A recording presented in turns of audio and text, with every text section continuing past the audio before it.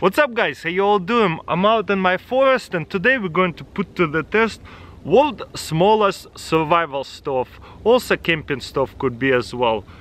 The benefit of this thing, it's a lightweight, it's only like $12, really cheap. But what you will have to buy is one of these gases. So it's gonna go on top like that. I have put to the test something like that before, but it is way bigger compared to this one. So let's see how well it's going to work, and hopefully we can boil the water within a minute. Okay, to unfold it is simple. You fold it out like that. Actually, you gotta lift them all up first and then close them at the same time. Boom. And then there is a regulator. You just close it all the way, make sure. That way whenever we put the gas on, it's not going to spill it out. We want to save every little bit of gas. This gas stove does not have a starter, so you will have to have matches or lighter to start the gas. Okay, let's start it. Okay, and it's on fire. Right now it's daytime, so it's really hard to see the flames, so I'll film that in the dark after I'm done here.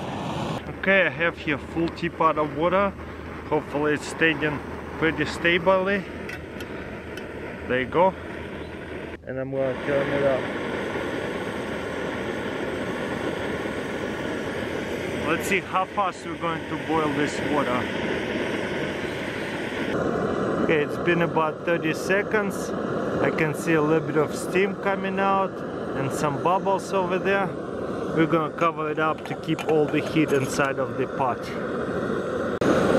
So it's been about 5 minutes. It's starting to boil slowly. But again, this is a big pot of water. Will get you at least 2 big mugs of coffee easily. I would say this is not the most efficient. I think jet boil stove is a bit faster for sure. But as you can see, look at that, it's starting to boil. So within 5.5 minutes, boom, looking good. I want to get it full boiled so we can kill all the bacteria in case there is any. 6 minutes in, and this is definitely full boil. I love it so much. I'm gonna take it off. Very nice and powerful. So far I'm happy with this. To make it smaller, you separate this, boom, that way it is much smaller, and then you can fold this all together. This one over here. This has got to be the cheapest survival stove right here, camping. And then put it with the gas right here. Look at that, it fits you right under it. So if you put this in the pouch, you have your stove all together and it barely sticks out and takes up any kind of space. So this is definitely a really good idea for a budget, also lightweight survival stove right here. I'll definitely use it in the future. Okay, I got here mountain house. This is the easiest way to make yourself breakfast, lunch and dinner. Packets like that, camping food, survival food. This one going to last you, let's see, this is a pepper food too, and it's so delicious. This one expired 2046. Well, they're saying best buy. And obviously take all that stuff out first. Boom. Apple crisps. There you go. Is there a fill line? I don't see the fill line, but right here they say 1 cup of water, so not even that much, and then you wait 6 minutes. I never had apple crisps before. Let's see if it's any good. I think that's about 1 cup of water. That already smells so delicious. That's gotta be some kind of dessert. Okay, and then we close this. Also, you wanna stir it up really good.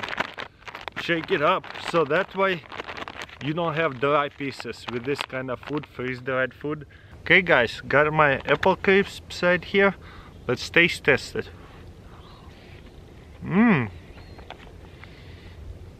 That's pretty good.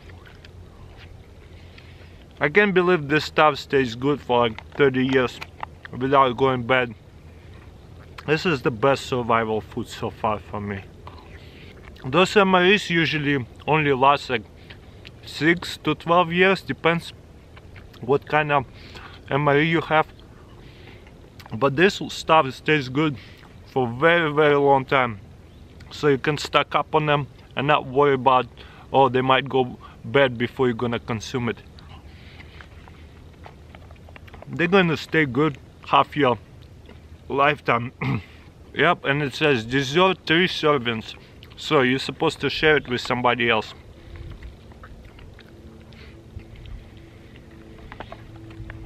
But man, it's so good. I might be able to eat the whole thing by myself. Well guys, that's pretty much it. Let me know in comments below if you like this kind of video, and if you do, please give this video a thumbs up. That means like you enjoying it, so I'm gonna continue uploading this kind of videos. And of course, don't forget to subscribe if you haven't already, and I will see you next time. By the way guys, remember this cool tree I film here camping all the time, or camping gadgets?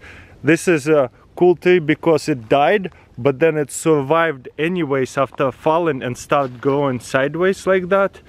But unfortunately it fell down this winter again, and I'm so sad because this was my favorite spot to film the camping gadgets.